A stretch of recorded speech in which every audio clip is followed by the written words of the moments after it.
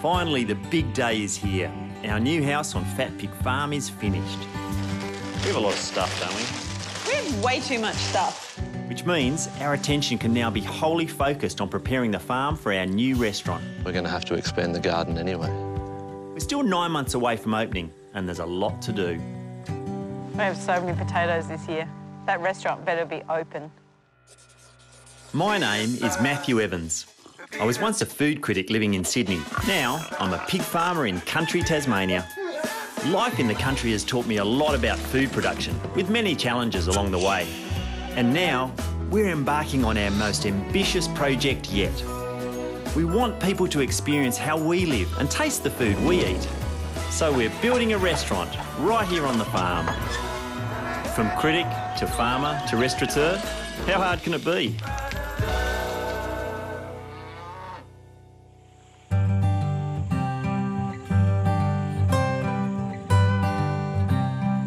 It's taken 4 years of contemplation and 6 months to build, but we finally have our family home on Fat Pig Farm. It feels great to be in, but it'll be even better when we're settled. Oh, my wooden bowl. No, we can stop now. Wine glasses. Wine glasses. That's a reason to stop unpacking. We're hoping this will be the last time in our lives that we'll ever have to move house.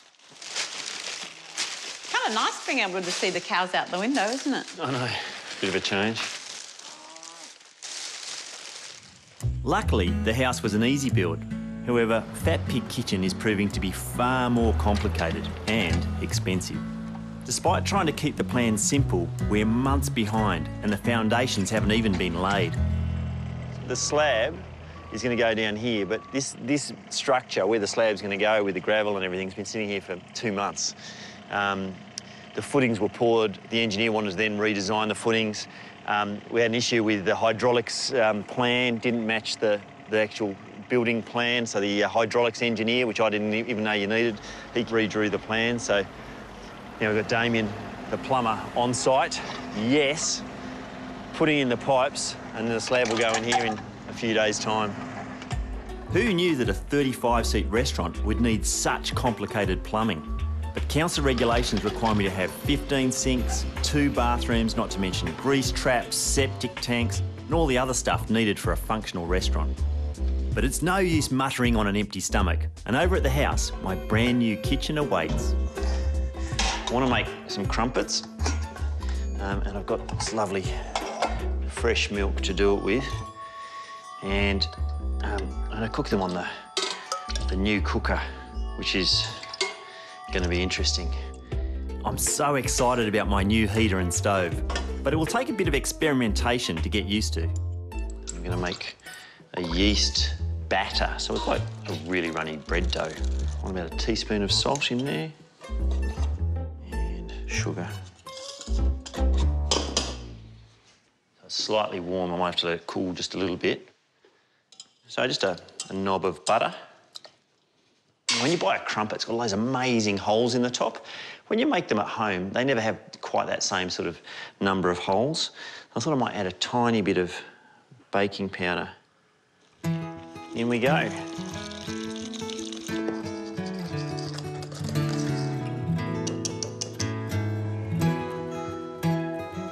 Okay. The mixture, even though it's light already, is still going to rise a little bit, so I don't fill the crumpet rings right up. As they slowly cook, Sadie's in the garden picking fresh berries. Hello. Hey. Yum. These look nice. Do you want these berries with them? Yeah, just have those on the table with buttered crumpets. Yeah, honey. Yes, and honey. Yeah, or you're saying honey to me. I'd like some honey, honey. This is nice sitting out here. We should do this more often. Mm. Ah. They're righto. They're great. Wow. Look how beautiful it is. Stunning, hey? It's gorgeous. I have to face this way because I can't bear to look at the building site 10 weeks in and 2 months behind. The problem is, as soon as you start spending money on the build, then you have to get the build finished and open so you can start making that money back. So the delays that are happening now Yeah, well, every week's costing us money. just kind of make me feel a little bit sick. Our grim moods aren't helped by today's task. Our beef herd needs to be thinned, and today, this girl is due to be slaughtered.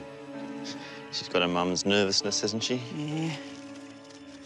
Should I go put some hay in the bottom bit? Well, that's what I was thinking. It'd be better to just entice her. Yeah. The herd has grown a bit too big for the farm, and the pasture doesn't have time to regenerate. To avoid stressing the beast too much, we prefer home kills performed by a mobile butcher. These are never good days. I know we've raised them to eat, but always feels a pretty sad sort of thing. Oh, yay.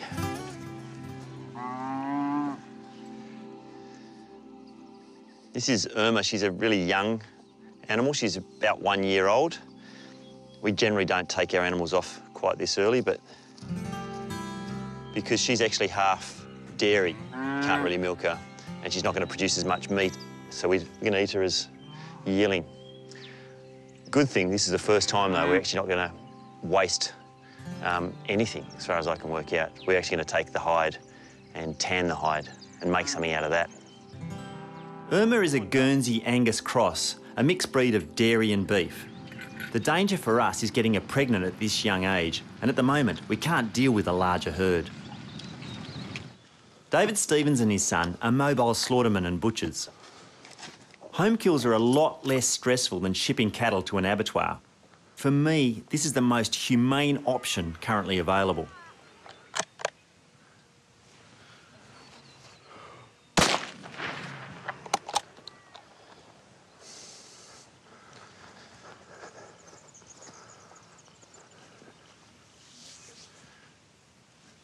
We've done this quite a few times, and it never fails to shock and horrify me, I guess. But we've chosen to eat meat. We made a conscious decision to eat meat, and this is part of the process. And it's a cliche, but you know what we want is our animals to have a great life and only have one bad day. And for her, it's her one bad day.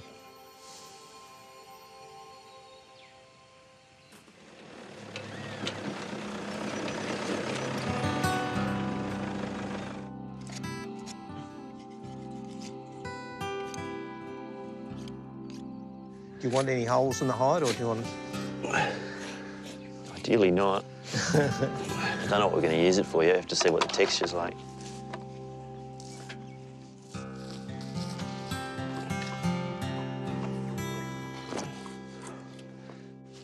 This one over there. Then just get it like that. Grab that bottom bit and that bit there. Yeah. That's him. Oh, my God, that's heavy.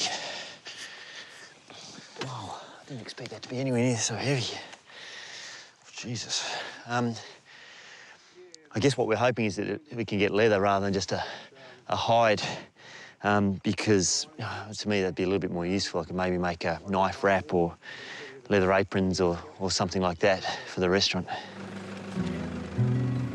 The meat needs to hang for a few weeks in a mobile cool room that we'll keep here on the farm. After that, it can be butchered into the more familiar cuts that you buy at the shops. We are wasting nothing. Sadie even has plans for the inedible offal. I'm going to take this to the vegetable garden, Matthew, and make some compost. I'll mix it with hay. Be beautiful compost. God, I think I need a wheelbarrow for this. This offal will break down into blood and bone fertiliser for the garden. Tip him out, Andrew, and we'll see what you've got. Can I make it into leather? Well, can. we can. Oh, it's making me hungry. Excellent. Wow, that smells fantastic.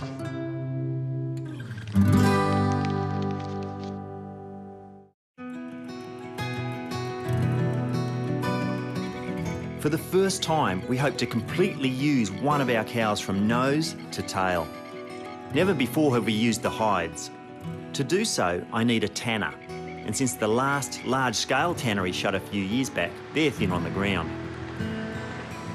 Luckily, 4 hours north of Cygnet is the town of Hadspen, where one of Tassie's last remaining tanners, Brian Pearce, and his apprentice Belinda, operate from a backyard shed. Good day, Mr. Matthew. How are you, mate? How are you? Yeah, good. Am I in the right spot? Yeah, I think you're in the right spot for the time being anyway. Nice to meet you, Brian. Thanks for this. Yeah, that's good. I'm Matthew. Belinda. Nice to meet you. How you Belinda? going? Good. Now, you've got the skin in there, I hope? I do. Do you want a hand or? Just Nah, tip should be him all right. up, Andrew, and we'll see what you've got here in the red tin. Funny you call me Andrew. I used to work with a bloke for about 5 years. He used to call me Andrew. Oh, look, you left a bit of steak on there for me. Hey, oh, yeah. That's all right, you reckon? Yeah, that's all right. Can I make it into leather? Well, Can. we can. So you've been doing this a couple of years? Belinda has. You? I've been doing it for about 40 years. 40 years. I originally was on a dairy farm, had my dairy, and nothing to do at weekends. And someone suggested, why don't you go to the adult education and do a course on skin tanning? Yeah. And that started about 40 years ago. Really? Well, I think he's about right, Belinda, isn't it? So we'll get the salt. Have you got the salt, Belinda? The salt will draw out the moisture and cure the hide, ready for tanning. What's the next Well, process? it has to stay salted for about a week or 10 days, but it might stay longer because I'm going away on holiday tomorrow. Is that going to be a problem? Do I need to come up and do something, or...? No. No? Now we just roll him up, carry it over into the want a hand? shed. I've got it. No, she's Sure. very good. So what's in the shed? This is just the other skins that we've got. Tanning used to be a big industry in Tassie, but cheaper production costs overseas saw the last large-scale tannery close in 2009. So we'll just put it there. Nowadays, it's just Brian and his shed.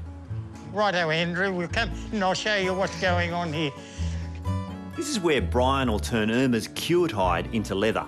We put it into salt and sulphuric acid, a pickle, and it sort of loosens the hide up to allow the tanning fluid to penetrate it. And the far one is the aluminium sulphate we do cattle skins in. Doesn't smell at all. I was expecting... Eh? I was expecting a smell of some... No. No.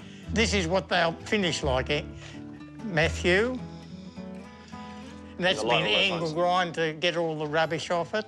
I thought you were joking about the angle grinder. You actually do. Yeah. And that's what it's like. That's amazing. So you use an angle grinder? Because I think if I used an angle grinder, it would be shredded completely. No, it wouldn't. I'll go and get an angle grinder and I'll just show you. Yeah, you want to? Yeah. I'd love to see that. Matthews, I don't know why I call you Andrew. That's okay. I must look like an Andrew. Lots of people call me Andrew. Do they? Whoa. I see. See, that's all that has to be done. Yeah. They are very rough on the other side, on the side before you do that. Yeah, right. You must have a very steady hand.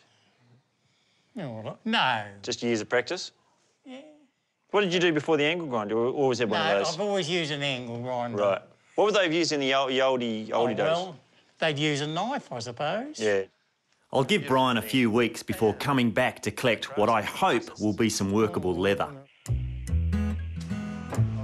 Back at the farm, Irma's meat has been hanging for a couple of weeks, so David's popped back to butcher it into edible cuts. Using ingredients mostly from the farm, I've come up with a recipe for Irma's beef cheeks that will suit Sadie's palate for Asian spice and my love of European food. So I'm just going to check over the beef cheeks. They're going to take ages to cook. They're a stewing cut. And then I might sear them first. So a little bit of oil. Brown them as you would a lot of different meats. This just adds flavour to the dish. Dice the onion. Diced carrot. I might actually pop all this in the side of the beef while it's cooking and then pull the beef out when it's brown. So it's just a way of speeding up the cooking a little bit. I really want the onion and carrot to fry, so I take the meat out. Bit of ginger, lemongrass, a little bit of garlic. For this I like to put red and white wine. Sometimes I find red wine too strong, too overpowering, and with a dish like this, that combination of red and white is actually better than red alone. All right, I'm going to add kaffir limes, salt and pepper, lid on, and then in the oven. One of these things, you've got to use common sense. So I want it to be hot, maybe down to moderate, so I'm going to let this fire die down and let this whole thing cool down a bit, and I'll cook it really gently and slowly for 2-3 hours. It'll be buttery soft by the time it comes out. My cooker is proving to be the pride and joy I hoped it would be. And with Headley away on a sleepover, Sadie and I get to enjoy a romantic dinner for two in our half-unpacked home. Yeah. All thanks to Irma. Cheers to what we grow. Oh, it's delicious. It's really beautifully cooked too. It's all kind of the perfect texture. So I reckon this is the most nose to tail we've done with it. You think? Yeah. We're usually pretty good with nose to tail. What's the... Well, the hide was the extra thing. Oh, yeah, we did. Thanks, Irma. Thanks, Irma.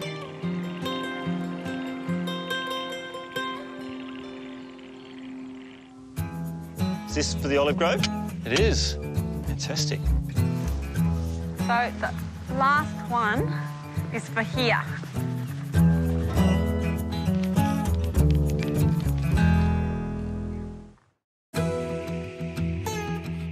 Thankfully, some progress is finally being made on Fat Pig Kitchen.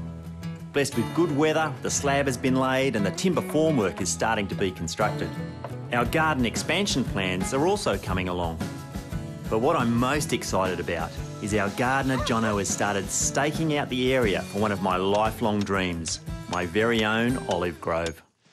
How you going? Yeah, getting there. Pegging out the spacings where all the olive trees will go. Right, so about that far apart or closer? Yeah, we're looking at roughly 4 metres apart. But the rows will be running, rather than straight down, they'll be running diagonally. So we'll have to make some mounds and plant them out.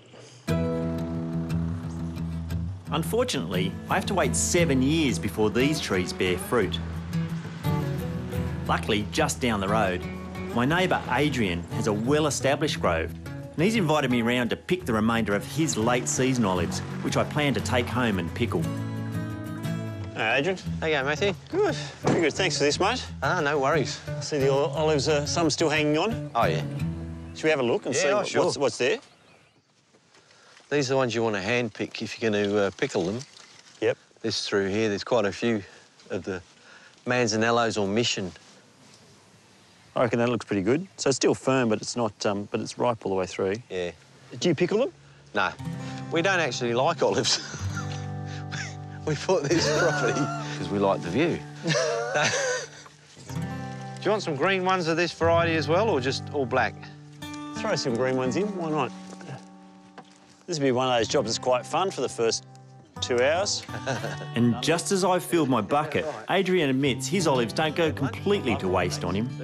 We've got about 70 litres of oil in the shed. I'll show you if you want to have a taste. I'd love to have a look. John made some bread and everything. Yeah, great. Good haul. Oh, yeah. You do have a good view. Can't complain.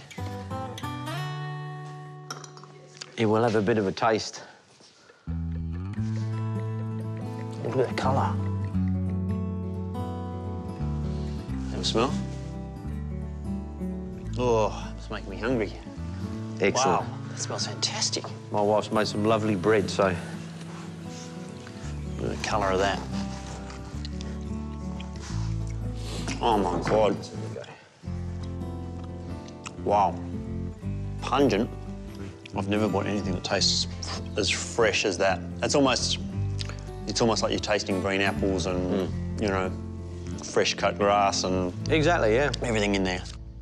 All right, so I've probably got room in the ute for that, I reckon. That's really good. Yeah. You should be very happy with that. I don't get to take the urn home, but I've got a good bucket of olives. Cheers. Cheers. Thanks, mate. Take it easy. I'll let you know how I go. All right, see you, Matthew. And I'm so excited that in 7 or 8 years' time, I'll have my own olive oil as fresh and delicious as Adrian's. Right now, though, I want to get stuck into the pickling process, which takes a bit of time and patience. So a fresh olive, you know, looks pretty much like a cured olive, but the difference is in the flavour. So that's awful.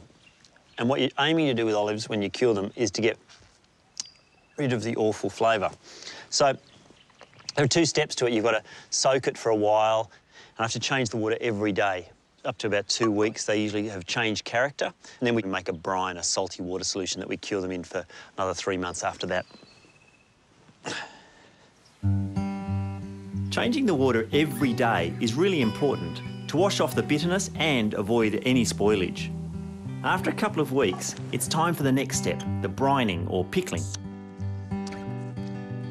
They still don't taste like a finished olive, but they've lost that really bitter, really strong, really astringent flavour that they had at the start, and that's a sign that these are ready to brine, to put into salty water. The way to check if there's enough salt in the water is to take a fresh egg and to put it in the water, and it should float.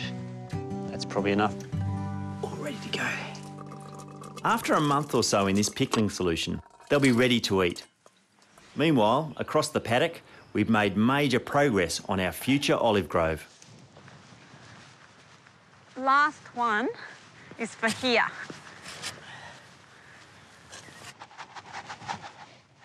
This is the last olive tree we're planting. This, all these, where the tree guards are, this will be a beautiful olive grove like Adrian's just down the road. Still got to do some wood chips on On a few others. I've got a few more to do down there. Yeah, we do. We've got all the ones down there have to be chipped. Oh, have you seen how we've got potatoes in here now? I know. We have so many potatoes this year. That restaurant better be open.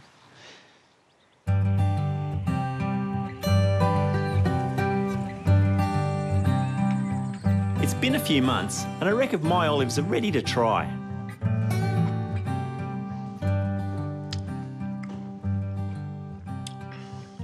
And they're tasting really good. A little bit of bitterness, not soft, interesting. I've got a focaccia dough resting, so I'll pit the olives ready to pop on top of the dough. These are a little bit small and mean to pit.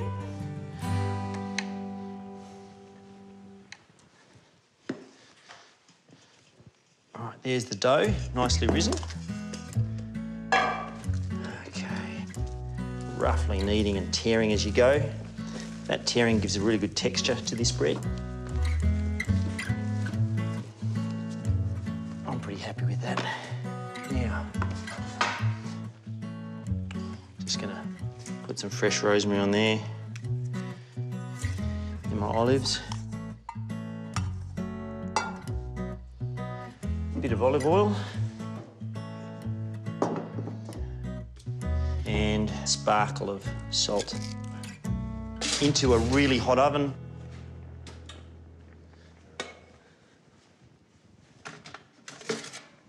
Yep, pretty happy with that.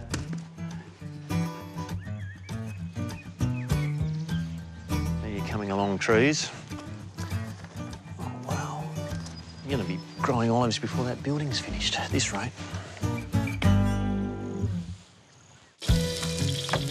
Look at that. Puffy inside, crunchy outside. Textbook chip.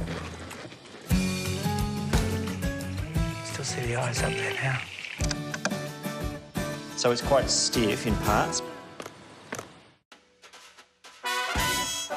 Next on SBS, researchers uncover the shocking costs of a sugar habit. Stay tuned for Sugar Crash.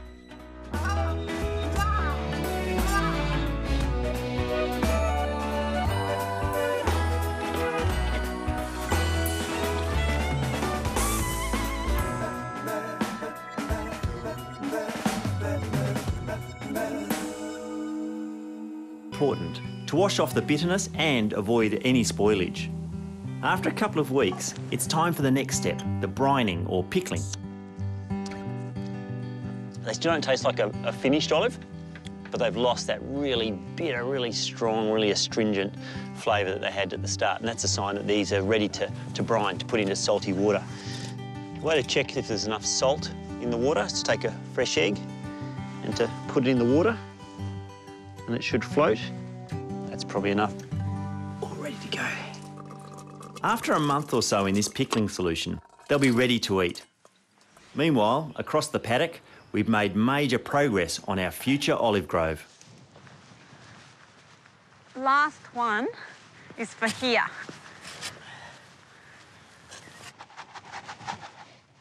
This is the last olive tree we're planting. All these where the tree guards are. This will be a beautiful olive grove like Adrian's just down the road. Still got to do some wood chips on A few others. I've got a few more to do down there. Yeah, we do. We've got all the ones down there have to be chipped. Oh, Have you seen how we've got potatoes in here now? I know. We have so many potatoes this year. That restaurant better be open.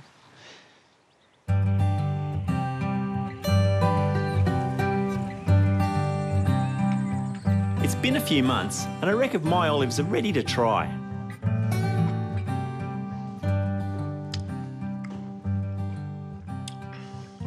And they're tasting really good. A little bit of bitterness, not soft, interesting. I've got a focaccia dough resting, so I'll pit the olives ready to pop on top of the dough. These are a little bit small and mean to pit.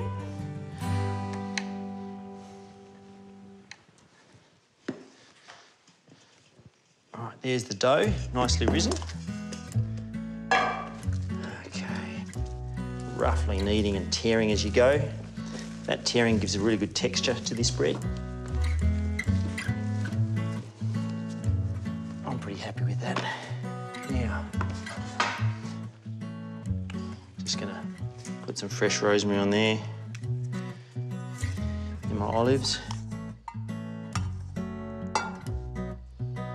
A bit of olive oil. And a sparkle of salt. Into a really hot oven.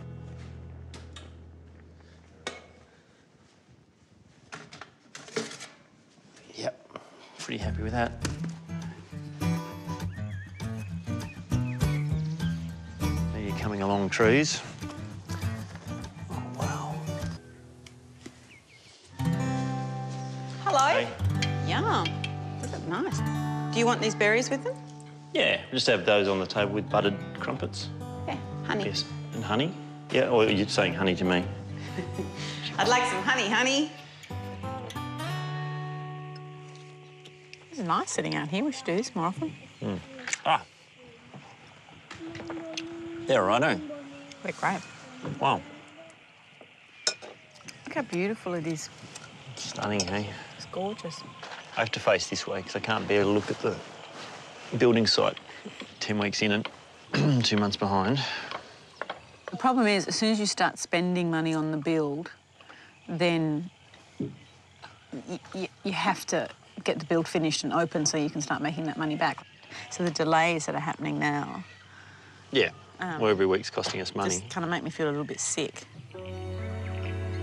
Our grim moods aren't helped by today's task.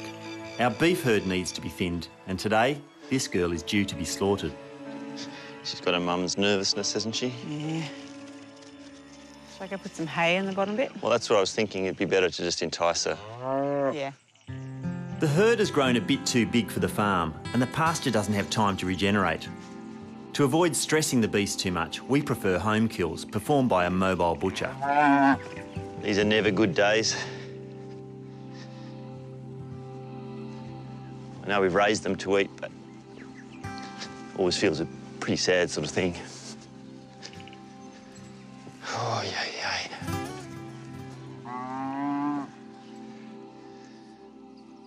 This is Irma. She's a really young animal. She's about 1 year old. We generally don't take our animals off quite this early, but because she's actually half dairy, can't really milk her, and she's not going to produce as much meat, so we're going to eat her as yearling.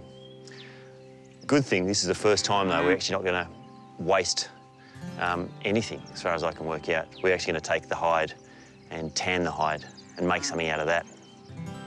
Irma is a Guernsey Angus cross, a mixed breed of dairy and beef. The danger for us is getting her pregnant at this young age, and at the moment, we can't deal with a larger herd. David Stevens and his son are mobile slaughtermen and butchers. Home kills are a lot less stressful than shipping cattle to an abattoir. For me, this is the most humane option currently available.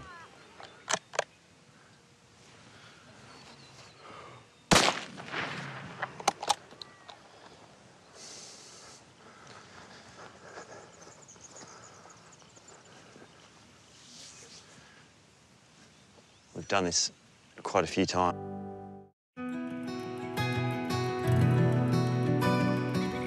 For the first time, we hope to completely use one of our cows from nose to tail. Never before have we used the hides. To do so, I need a tanner. And since the last large-scale tannery shut a few years back, they're thin on the ground.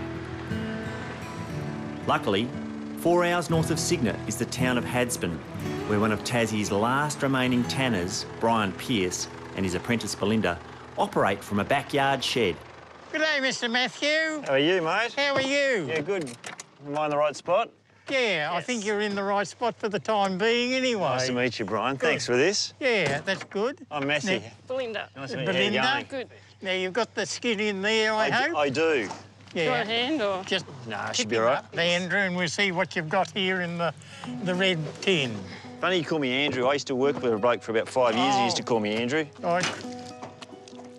Oh, look, he left a bit of steak on there for me. Hey, oh, yeah. That's all right, you reckon? Yeah, that's all right. Can I make it into leather? Well, Can. we can. So you've been doing this a couple of years? Belinda has. You? I've been doing it for about 40 years. 40 years. I originally was on a dairy farm, had my dairy, and nothing to do at weekends. And someone suggested, why don't you go to the adult education and do a course on skin tanning? Yeah. And that started about 40 years ago. Really? Well, I think he's about right, Belinda, isn't it? So we'll get the salt. Have you got the salt, Belinda? The salt will draw out the moisture and cure the hide, ready for tanning. What's the next process? Well, it has to stay salted for about a week or 10 days, but it might stay long because I'm going away on holiday tomorrow. So, Is that going to be a problem? Do I need to come up and do something? Or? No. No. Now we just roll him up, carry it over into the want a hand? shed. I've got it. No, she's Sure. pretty good. So what's in the shed? This is just the other skins that we've got. Tanning used to be a big industry in Tassie, but cheaper production costs overseas saw the last large-scale tannery close in 2009. So we'll just put it there. Nowadays, it's just Brian and his shed. Righto, Andrew, we'll come and I'll show you what's going on here. This is where Brian will turn Irma's cured hide into leather. We put it into salt and sulfuric acid, a pickle, and it sort of loosens the hide up to allow the tanning fluid to penetrate it. And the far one is the aluminium sulphate we do cattle skins in. Doesn't smell at all. I was expecting. Eh? I was expecting a smell of some. No. Home and pickle. Hey, Adrian. How you going, Matthew? Good. Very good. Thanks for this, mate. Ah, no worries. I see the olives. Some still hanging on. Oh, yeah. Should we have a look and see sure. what's there? These are the ones you want to hand pick if you're going to pickle them. Yep. This through here, there's quite a few of the Manzanellos or Mission. I reckon that looks pretty good. So it's still firm, but it's not. But it's ripe all the way through. Yeah. Do you pickle them? No, we don't actually like olives. We bought this property because we like the view. Do you want some green ones of this variety as well, or just all black? Throw some green ones in. Why not? This would be one of those jobs that's quite fun for the first 2 hours. And just as I've filled my bucket, Adrian admits his olives don't go completely to waste on him. We got about 70 litres of oil in the shed. I'll show you if you want to have a taste. I'd love to have a look. Jill made some bread and everything. Yeah, great. Good haul. Oh, yeah. You do have a good view. Can't say that. complain. Yeah, we'll have a bit of a taste. Look at that colour. Have a smell. Oh, it's making me hungry. Excellent. Wow, that smells fantastic. My wife's made some lovely bread, so... Look at the colour of that. Oh, my God. Wow. Pungent. I've never bought anything that tastes as fresh as that. It's almost like you're tasting green apples and, you know, fresh cut grass and... Exactly, yeah. Everything in there. All right, so I've probably got room in the ute for that, I reckon. That's really good. Yeah. You should be very happy with that. I don't get to take the urn home, but I've got a good bucket of olives. Cheers. Cheers. Thanks, mate. Take it easy. I'll let you know how I go. All right, see you, Matthew. And I'm so excited that in 7 or 8 years' time, I'll have my own olive oil as fresh and delicious as Adrian's. Right now, though, I want to get stuck into the pickling process, which takes a bit of time and patience. So a fresh olive, you know, looks pretty much like a cured olive, but the difference is in the flavour. So that's awful. And what you're aiming to do with olives when you cure them is to get rid of the awful flavour. So there are 2 steps to it. You've got to soak it for a while, and I have to change the water every day. Up to about 2 weeks, they usually have changed character. And then we can make a brine, a salty water solution that we cure them in for another 3 months after that. Changing the water every day is really important to wash off the bitterness and... Dice the onion. Diced carrot. I might actually pop all this in the side of the beef while it's cooking and then pull the beef out when it's brown. So it's just a way of speeding up the cooking a little bit. I really want the onion and carrot to fry, so I take the meat out. Bit of ginger. Lemongrass. A little bit of garlic.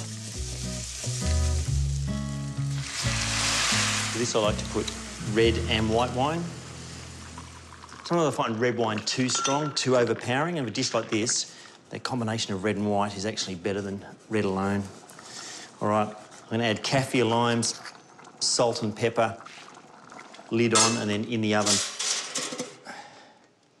One of these things, you've got to use common sense. So I want it to be hot, maybe down to moderate, so I'm going to let this fire die down and let this whole thing cool down a bit, and it'll cook it really gently and slowly for 2-3 hours. It'll be buttery soft by the time it comes out. My cooker is proving to be the pride and joy I hoped it would be.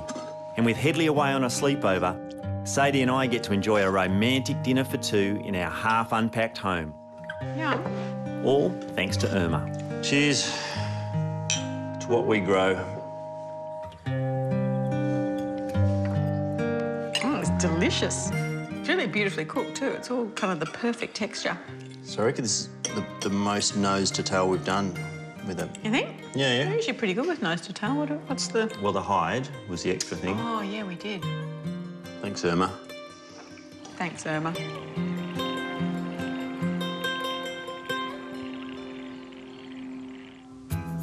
Is this for the olive grove? It is. Fantastic. So the last one is for here.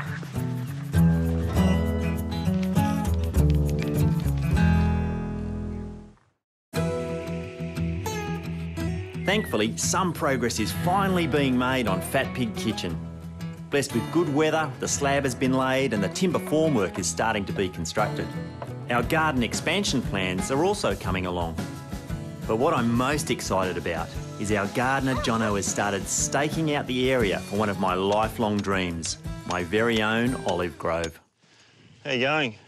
Yeah, getting there. Pegging out the spacings where all the olive trees will go. Right, so about that far apart or closer? Yeah, we're looking at roughly 4 metres apart. But the rows will be running, rather than straight down, they'll be running diagonally.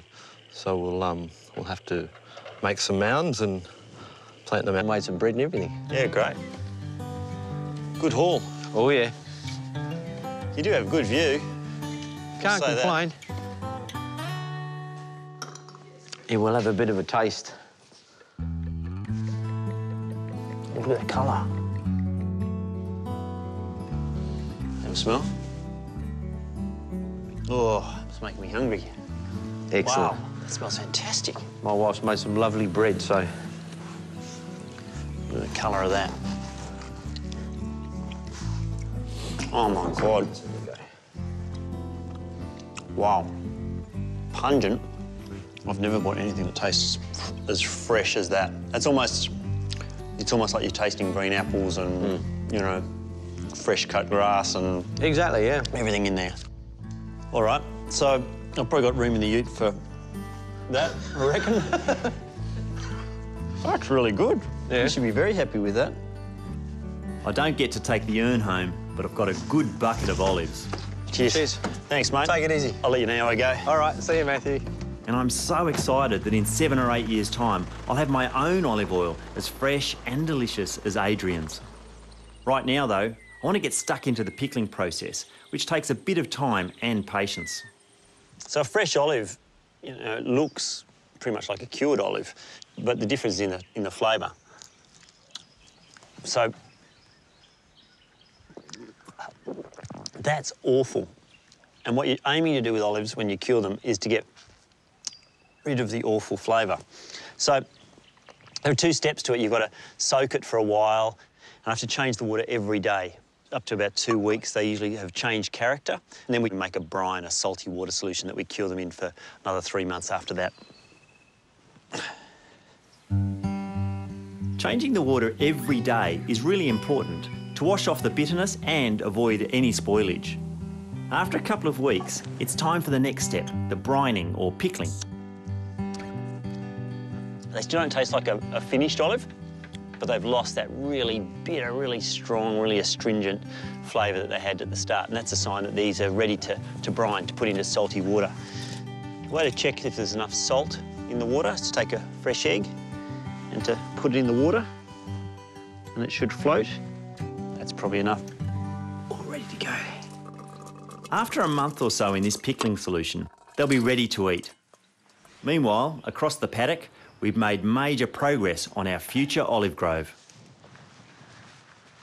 Last one is for here.